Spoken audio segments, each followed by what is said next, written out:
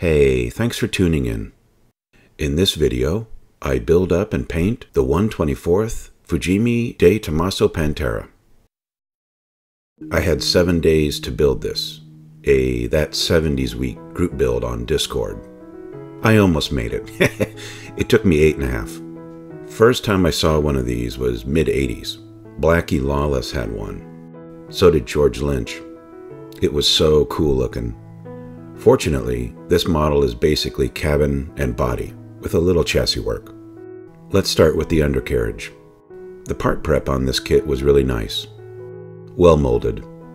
The axle housings are simple. This is the rear one.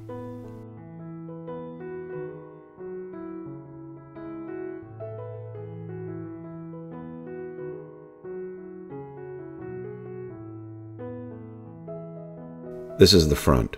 The wheels turn together.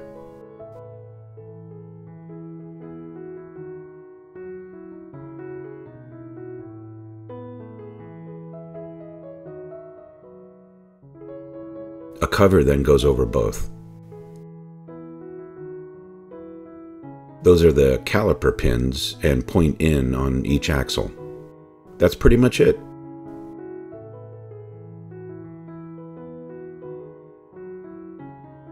I then painted the lower assembly in Mr. Surfacer Black.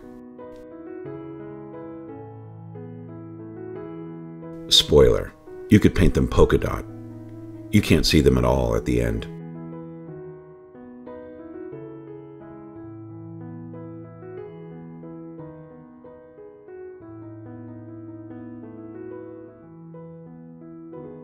They go on without trouble. The tires had an awful seam.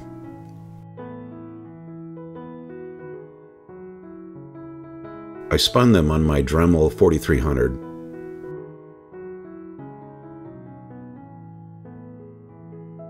This adds a little depth. The one on the left is untreated.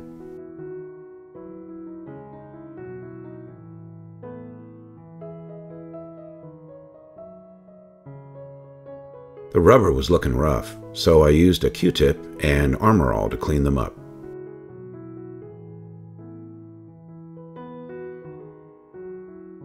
Makes a difference, as you can see. Here's the cabin, where I probably spent the most amount of time. I made carpet with 120 grit sandpaper. I should have painted it separately and added it later. It would have made masking and painting easier.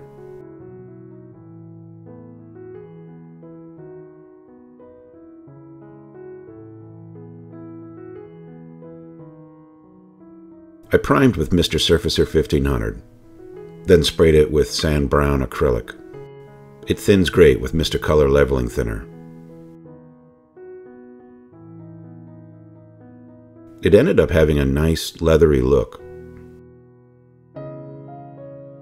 Decals go here, but I wanted to be sure there was no see-through.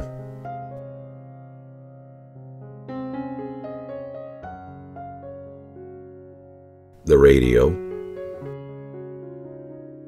I probably didn't need to paint those, but better safe than sorry.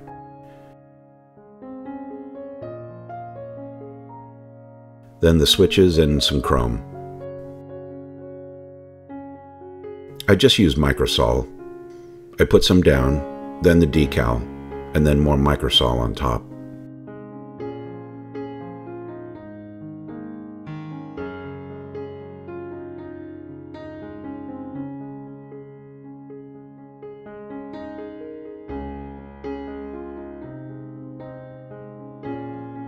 Put the decals on the console dials as well.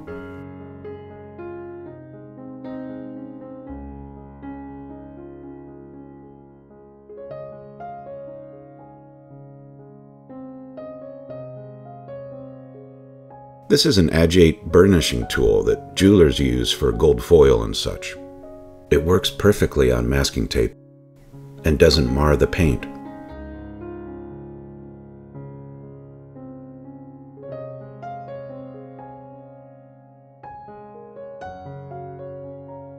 I then painted on the sandy brown lacquer, which ends up lighter.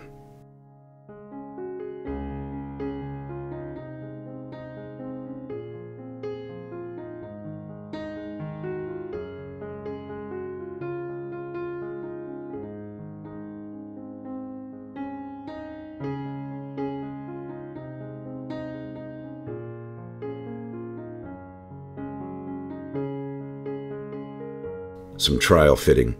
The tab goes there in the floor.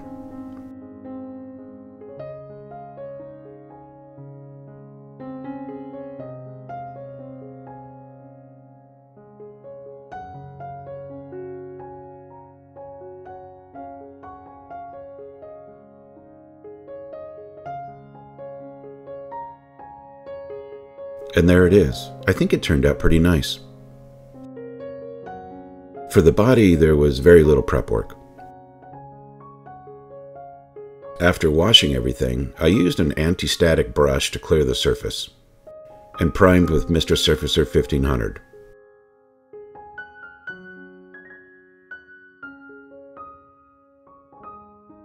I did some sanding, and then primed it again.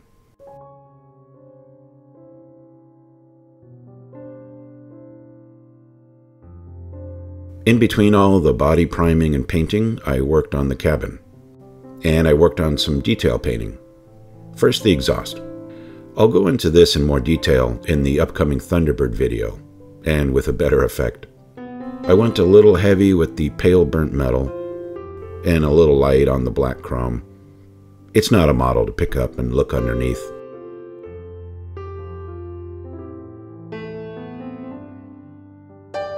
Keep track of which chrome insert goes in which housing.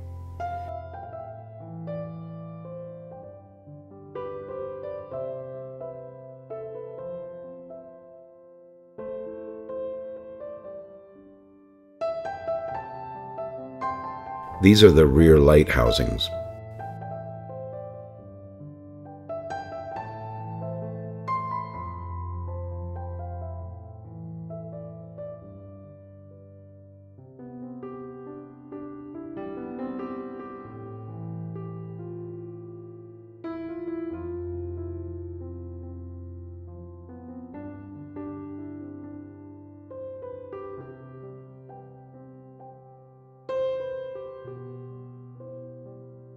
So this is where I was after the 4th day. So I jumped on a Kits and Bits live stream and added the wheels and cabin off camera. I hit it with 4 coats of Mr. Color Gloss Black 2 in increasing wetness. It's a gloss paint, but I couldn't get a uniform gloss coat. I messed up with 3 kinds of regular tape and 3 kinds of curved tape, then sprayed with Mr. Surfacer 1500. Not sure the return on investment was that good.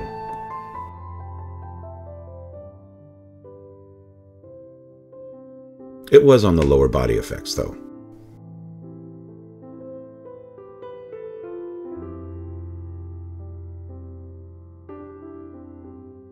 I then applied 2 clear coats of GX100, thinned 1 to 2 with Mr. Color Leveling Thinner. I was running out of time, so I left it at 2 coats, and wasn't able to use any polishing compounds. It turned out okay, I guess. Lastly, the final assembly. These go in the front bumper housing.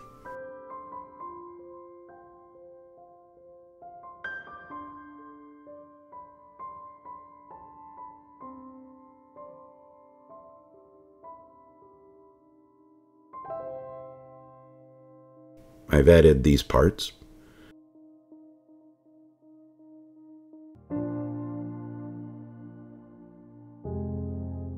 I added those to the front.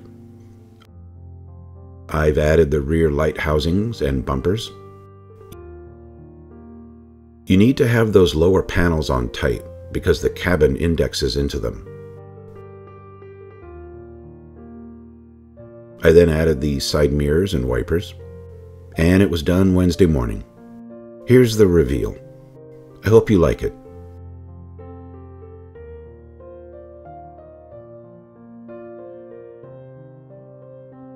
I'll have to find a good place for this, where a wizard or warlock can find it and turn it into a real one for me.